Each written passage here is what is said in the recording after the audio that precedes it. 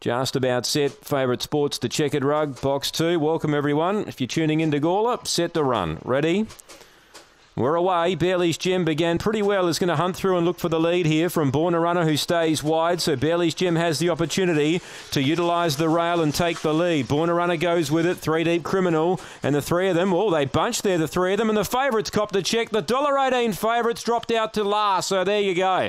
Not a good way to start the day if you back the favourite here at Gawler. Criminal took over, dashed away. 3 lengths on Crown Susie. Then Gold Blaze, Born a Runner. And, well, the favourite was in front 70 metres ago. Bailey's Gem, it's out the rear now, and Criminal's often gone with the prize here. It's stolen, this Criminal. It's going to win by about 6. Gold Blaze got up for second. Third was Crown Susie.